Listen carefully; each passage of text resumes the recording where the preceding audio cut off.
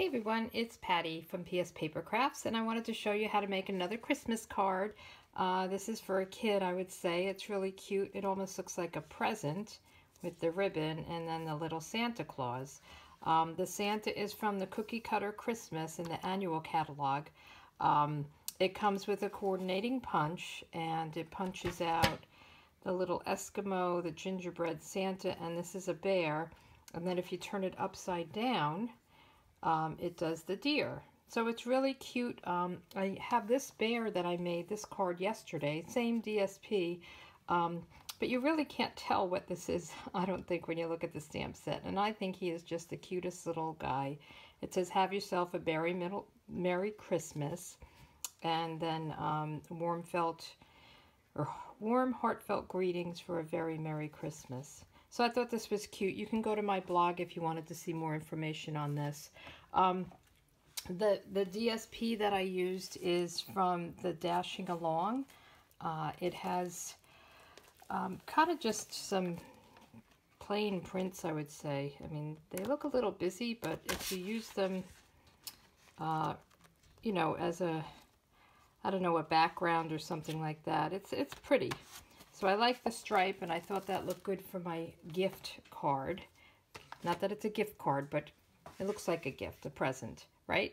So let's get started. I have the pieces cut, and I actually stamped and colored my Santa. So these are the pieces. This is Garden Green, and then this is the Dashing Along Designer Series paper. And then this is for the inside. And then I just have a 2x3 piece that I'm going to use for the tag, and then a scrap for the Santa. So this is your standard A2 card, and then this is a 5 1/4 by 4, and I'm going to have it facing this way. So what I did was I stamped Santa Claus. I just inked him up with Memento ink. And I stamped him, and then I colored him with Stampin' Write markers. You could use the blends. I used Real Red and what is this? Basic Black for the boots and the belt, and then I used this gray Smoky Slate just for the belt buckle. And then I did all the white. I don't know if you could see it, but his the trim is all kind of fluffy, cottony, and his beard. So I used the Wink of Stella, and you just really paint this on. In person, it looks really good. You can see it, but I'm not sure if you can see it there on camera. But it gives it a shine, and it makes the white look a little bit different than just the background. So once you have him done, you can color him after, but I just didn't want you to sit there and watch me color. I think, you know, it's pretty standard. So you're gonna, what I did was I unlocked this, right? So you unlock it. There's all these pieces. So you've got a bow tie, heart, there's eyes, there's all kinds of things. I'm just interested in this. So it will punch out other pieces, and you could save them if you want. I'm just gonna probably not do that. And what I like to do is kind of line him up and squeeze it just a little bit, and then manipulate it around. And I'm looking at his whole body to try to get him pretty much centered. There'll be a little bit of white around him. I'm going to punch him, and see, I got all these other little doodads. So if you need them, save them. There's a little heart. I'm not needing them for this project, so I'm going to just put them aside. And then for the tag, again, 2x3, I use this tag topper punch, and I'm just going to feed it all the way in. It goes all the way through, and the 2-inch fits perfectly in here, so that worked out really well. So let's get rid of that stuff, and then I am just going to adhere him right onto the tag, and that should be very easy to do. I'll get my snail, and I'm just going to kind of go down the center, the legs. I don't think he needs all that much. And I'll just put him right in the middle. So I was trying to figure out how to attach this. Should I, you know, should I tie it up here with some baker's twine and let him move around? But it seemed too bulky with the bow, so I just adhered him down. So you can do that. You could play around with it if you want. So what I did was I took my ribbon, and this is the Real Red Mixed Satin ribbon. So if you look at it closely, it's got, it's a smooth satin, and then it's got the lines in it. So I thought it was pretty. And all I did was cut a piece a little bit longer, longwise, and then another piece a little bit longer this way, and I'm just going to attach them in the back. I like to use my ribbon scissors for this. So what I did, and you can use whatever adhesive you want. I used Fast Fuse for this. I wanted to make sure it really stood up good. But you can use the tear and tape, or you could even use Scotch tape. So I'm going to just go like this with the Fast Fuse. And unfortunately, we're not going to be carrying this anymore. It is a good adhesive, but I think people didn't really like how it worked. But it's very strong. But I would say the tear tape might be good, or just Scotch tape. Just put it around the back and put a piece of Scotch tape over it.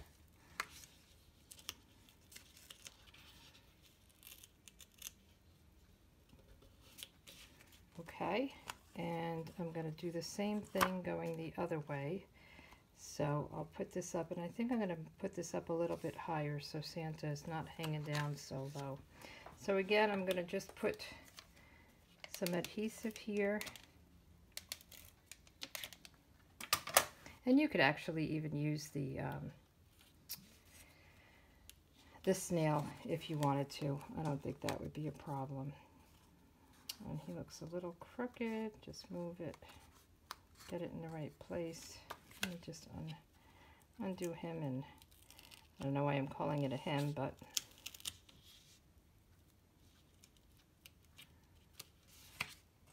okay.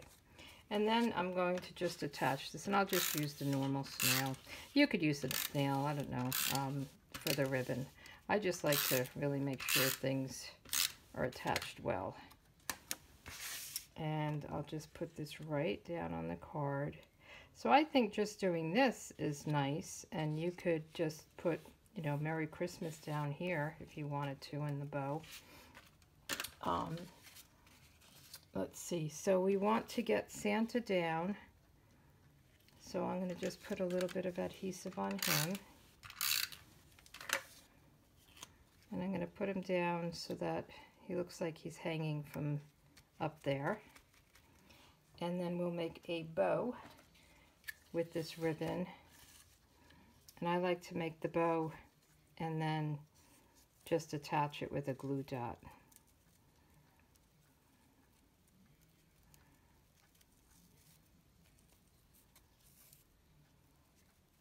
Actually, let me make it a little bit longer. I like to do it right on the roll so I can have enough to make it nice with. So I'm just gonna kind of fuss this, get it the way I want it.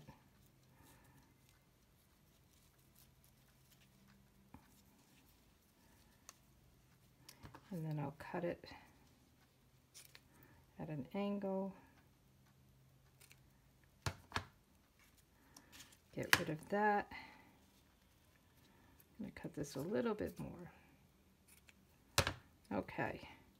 And then I'm just going to put that down with a glue dot. Let me get my little glue dot thing. I like to just peel it off. I think I'm going to put a couple of glue dots down just to make it really stick well. So I'm just putting them down the back. And put that right there. Okay, isn't that cute? I think it's pretty sweet for a little kid. And then on the inside, what I did on this one was I did Maybe Your Christmas Be Holly, Jolly, and Bright. And I got that from the Peaceful Noel set. I wanted to get this. I didn't really think any of these sentiments were good for the inside.